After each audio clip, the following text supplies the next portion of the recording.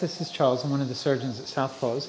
Today we're doing a pretty cool case, which is a little Maltese cross that has this mass in the flank that was discovered incidentally by the primary care vet. The mass is sitting right here. And so they did an aspirate on it. It came back a sarcoma. And we've done a CT scan, which showed that there was no evidence of secondary spread. It is going full thickness into the body wall. However, the skin is completely spared by the tumor, and so we're going to be able to preserve that skin. It's going to make closure a lot easier. If you haven't already done so, please subscribe to our channel. Make sure you turn on notifications so you get a ding on your phone the next time we live stream. So I'll start my skin incision here. And the skin incision that we're doing is basically a flank fold flap, but we're just suturing it right back down in situ.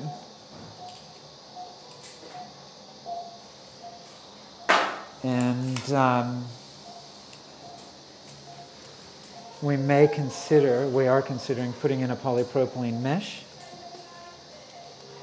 to rebuild the body wall defect. Just depends, like if I can get away without doing one, I will. We always prefer not to do a mesh if we can avoid it, but I also don't mind using a mesh if I have to. Probably a bit caudal for latissimus dorsi. It is caudal for latissimus dorsi flap. Yeah, there might be another abdominal, like a external abdominal oblique flap or something like that. We can do.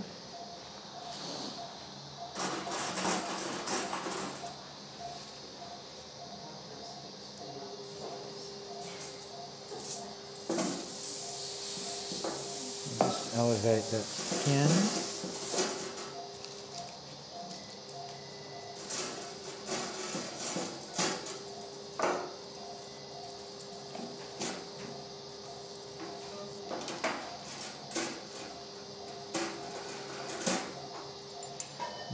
See that the tumor is actually under the external abdominal oblique muscle. So that's why we're able to preserve the skin overlying. So that's our, our one fascial plane. That was just the deep circumflex iliac artery that I just cauterized.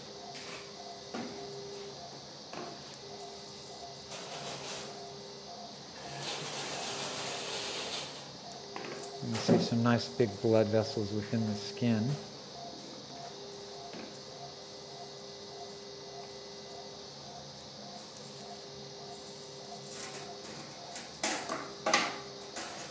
Alright, so tumor is sitting there, and I want to get a couple of centimeters around the tumor in the abdominal wall.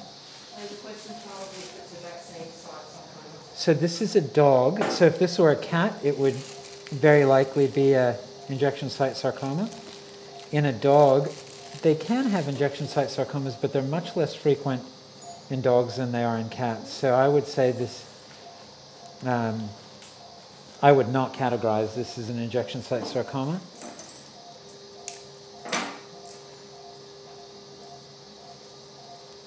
Although I guess it is a sarcoma in a site that can be injected, so.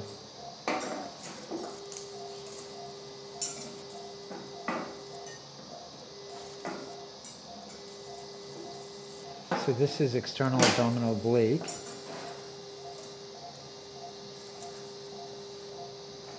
I'm cauterizing down to right there. You handed them off meds. My name Mayo.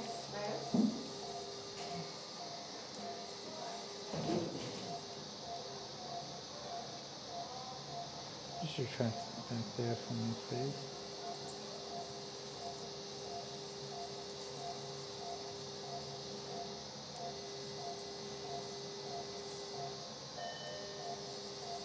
So if this were a cat, I'd be getting a 5 centimeter margin.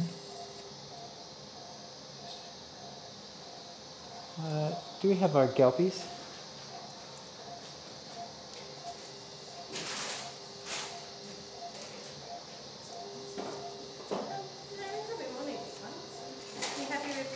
Yes, please.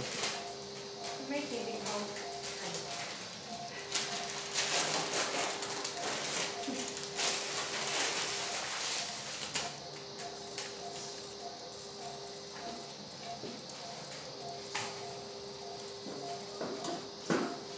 And this does go right down into the abdomen.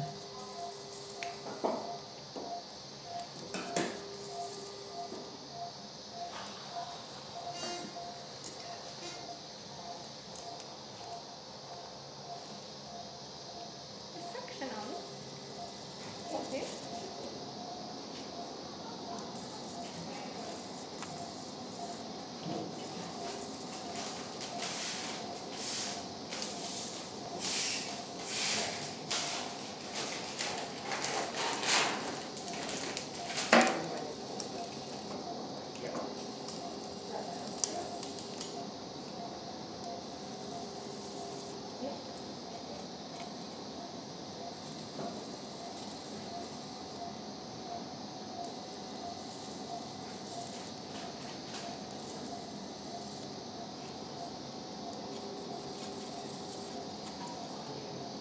So I can still palpate tumor through that abdominal muscle. So this is internal abdominal oblique, and I'm into the abdomen there. That's peritoneum there. Where are my metsies? In the cutting section.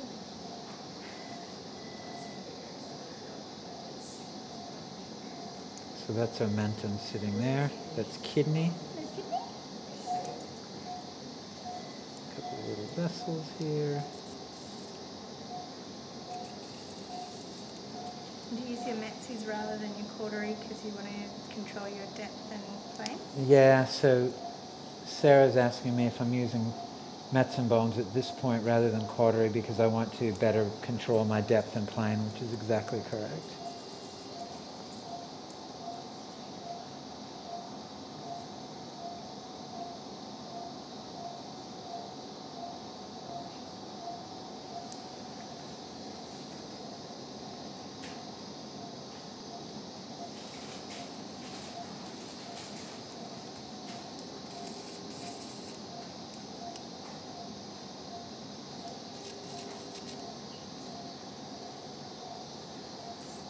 Suction's still not really working.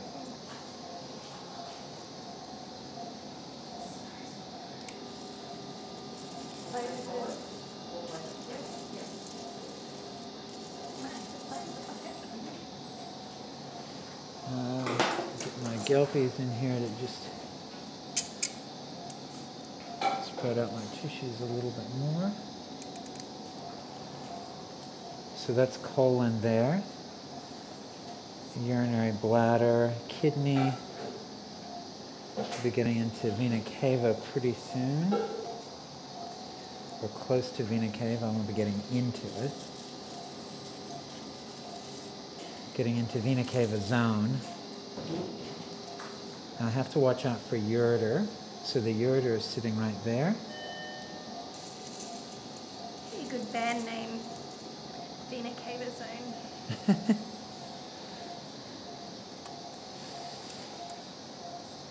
My band in vet school was called the Extensor Groove. In the same kind of line. Yeah.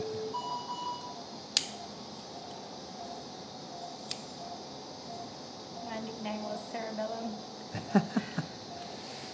That's great. We had a friend named Perry that we used to call Neil. For Perry Neil. Yeah.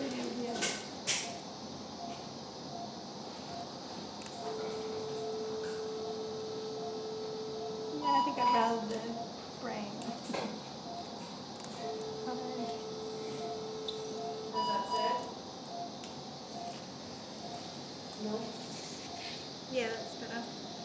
I'm just coming along medially here.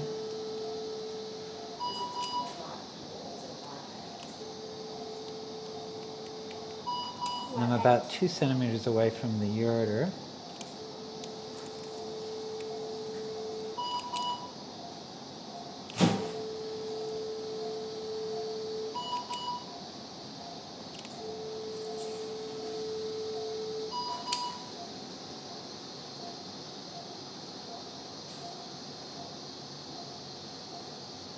So you can see sarcomas affecting the abdominal organs. Usually we think of those as being more the retroperitoneal sarcomas, and those can encompass or surround the kidneys and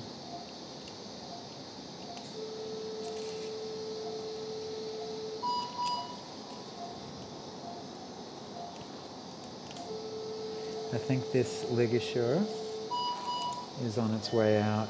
And a new one? It's still working for me, but we'll throw it after this surgery.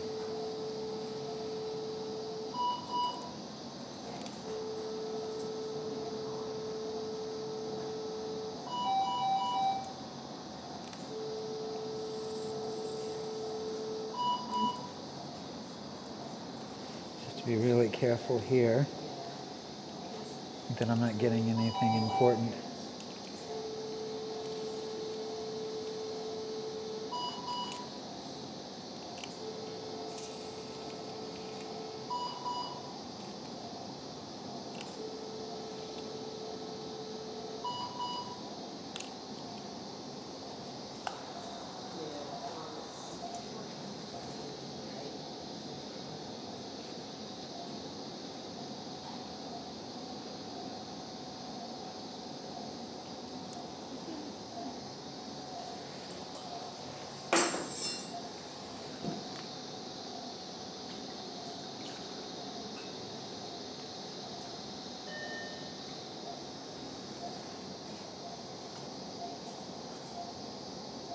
I will get a new ligature, please.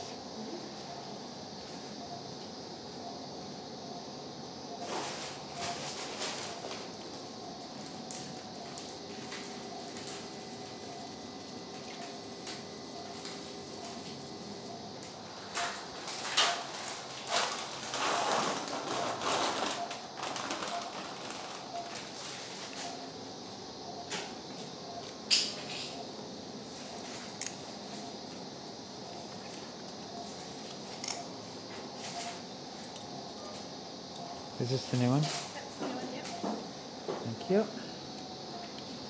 Let's retract that up.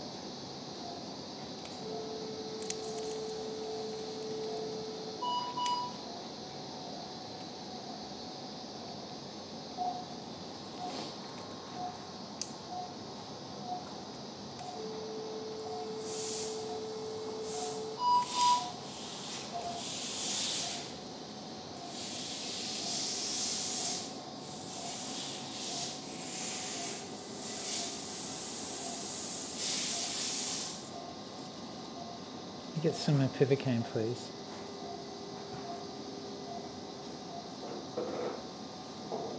All right, so that's our mass there. You see we've got a nice medial margin, which is abdominal musculature.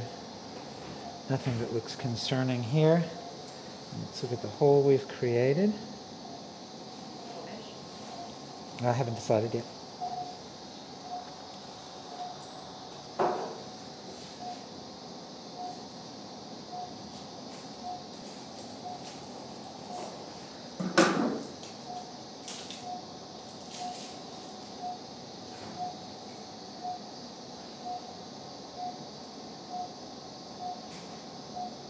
I don't think I'll be able to close this easily without using a mesh.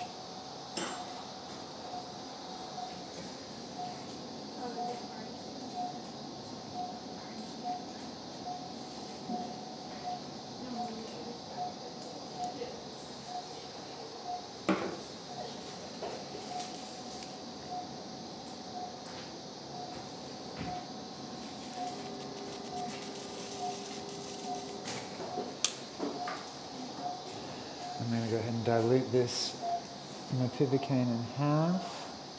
Just give us a little bit more volume to work with.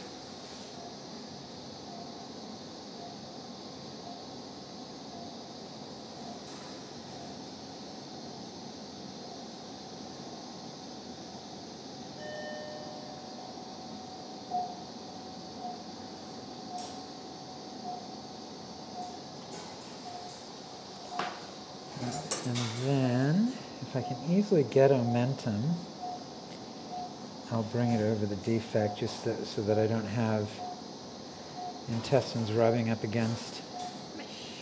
mesh. Some 3O PDS, please.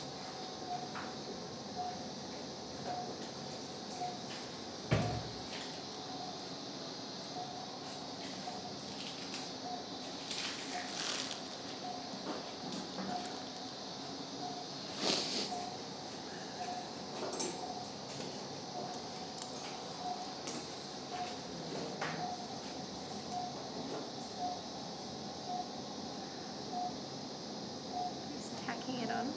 Yeah.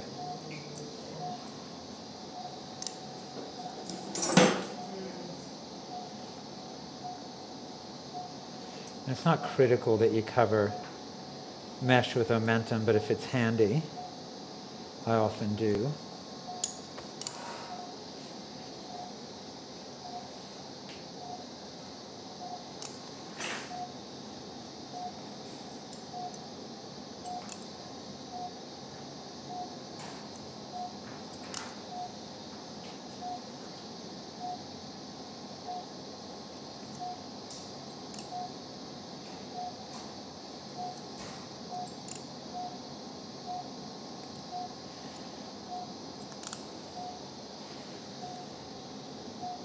In the event that it does get infected and you have to remove the mesh later, having omentum covering it makes it more likely that you're going to get a nice fibrous tissue layer deep to the mesh.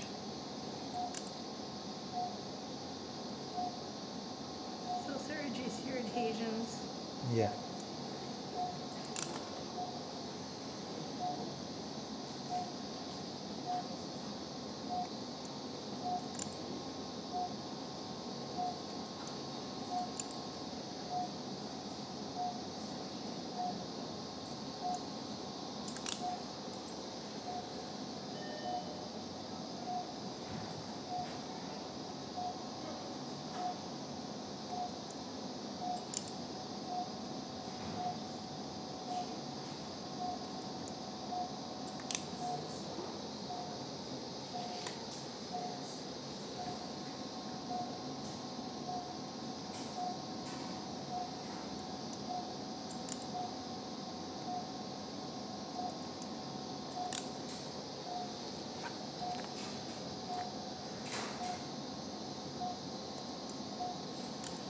And I think that when you use a mesh compared to just pulling the muscle across, I think they're more comfortable.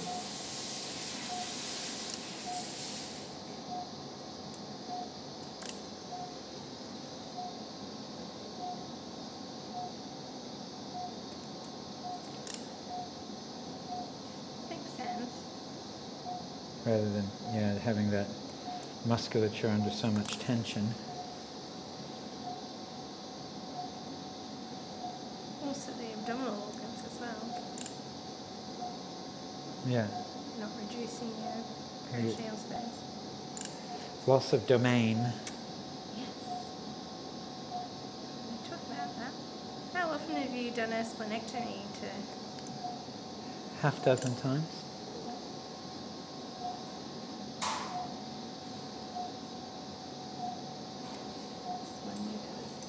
One of those things that everybody talks about but never actually happens.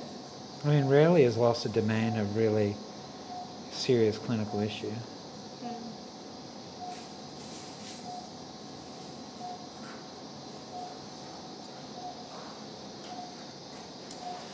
All right, so where's our mesh?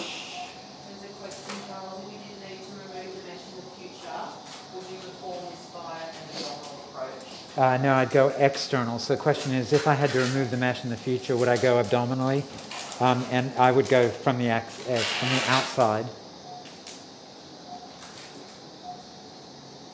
Okay, so then we're going to use this to make a pattern on the mesh. So now we know how much we have to cut out. Do you want Proline? No, PDS is fine.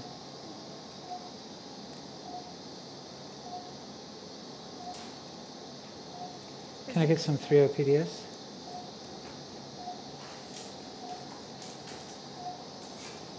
I suppose the granulation tissue grows pretty quickly. Yeah.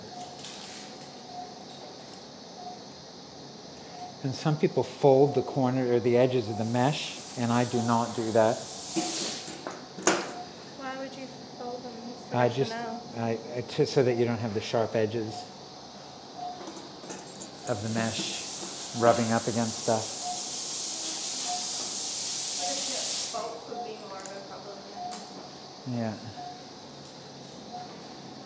Okay, so.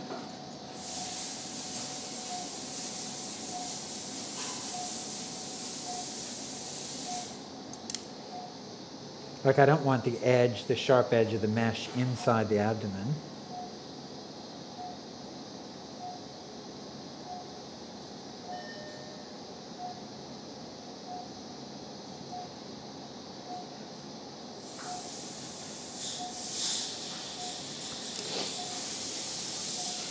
So I was having a discussion with the interns this morning, one of whom is very social media savvy, and he was asking if I ever thought about making my titles for my videos like the really clickbaity titles, like, I can't believe he cut the, and then ... So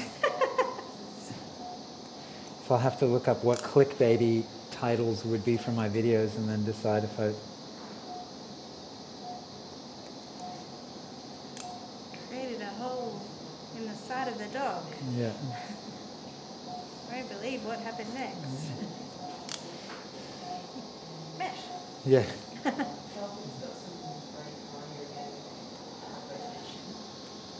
Do you want to give some atropine?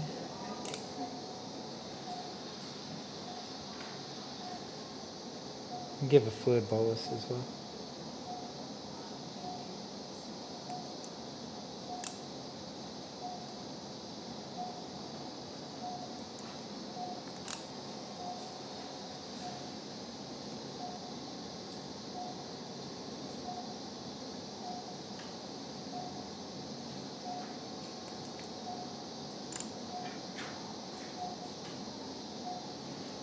And this does not need a drain.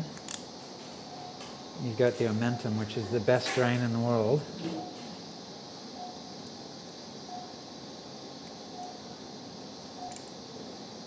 Once I put in a mesh in a dog's chest, on a dog's chest wall for a rib resection, and I'd forgotten to put in a chest drain, so I just laid a drain down on top of the mesh. This is already a hole. Yeah.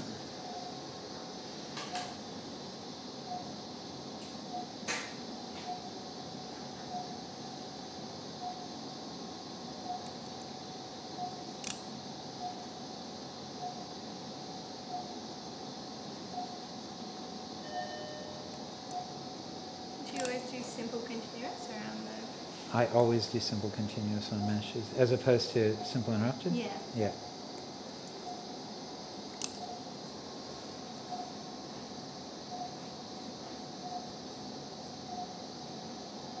And you want it to just sit rather than be tensioned? Yes, that's fine. Also it can go either way depending on how it fits. Yep. I'm going to trim some of this out, though.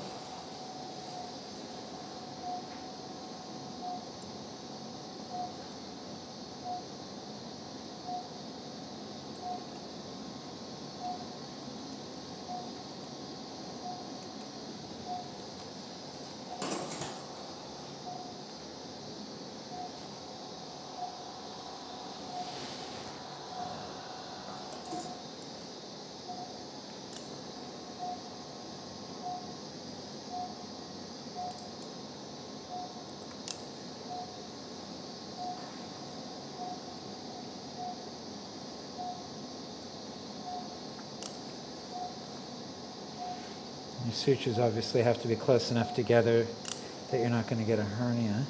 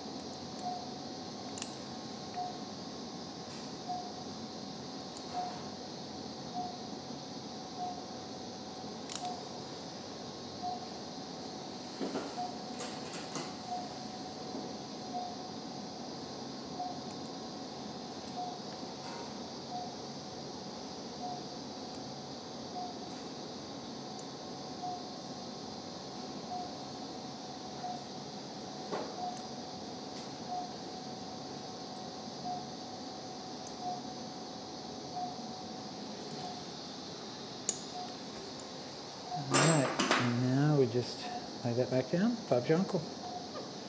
Intradermal? Yep. So we'll just do an intradermal suture pattern around the outside here. That has really robust blood supply, so you shouldn't have any issue with necrosis.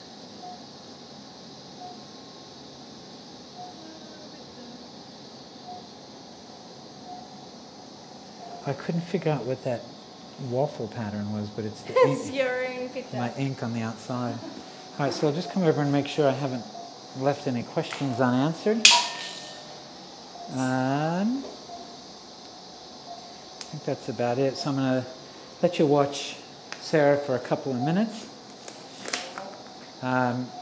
And so as far as the plan is concerned, I might come over and do one over here on the computer as Sarah closes. I think this mouse may be dead. Have you been using the computer at all? No. Okay.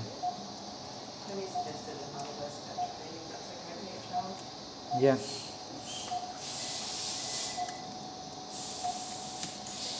I don't think the mouse is working on this computer. I'll have to do it on another one. Anyway, the plan for this dog is going to be methadone. It's not on a fent CRI, is it? It is on a fent, so we'll keep it on the fent CRI until that runs out. And if that's not long enough, we'll switch it over to methadone. We'll send it home on codeine. We will put it on meloxicam. It can be sedated with anything. We need to monitor the calcium and continue to supplement with that. And probably every 4 hours. Yeah, and then monitor for clinical signs of hypocalcemia, which would be twitching and seizuring. This dog has primary hypoparathyroidism, and so it has to be on calcium and vitamin D supplements. So you might be better off coming around on the other side. Yeah, Sarah. I was going to. Yeah. Just don't want to mess up your flow. I'm switching upside down at the moment. Yeah. All right. So we'll go ahead and wrap that up. Thanks a lot for watching. Please subscribe to our channel. And so the indication for not removing the skin on the mass was because on the CT scan there was a layer of muscle between the mass and the skin. So we were able to preserve the skin. If you haven't already done so, please subscribe to our channel. Make sure you turn on notifications and also consider joining our YouTube membership. The benefit is that you get a lot of behind-the-scenes video, and also you're supporting our effort to provide the best live video continuing education that's available on YouTube. We haven't ever made any profit from the YouTube membership. We just use it to pay for digital marketing and then to buy equipment. We're actually quite a bit in the negative, even with Vet Dojo and everything. So anyway, thanks a lot, and we'll see you again soon.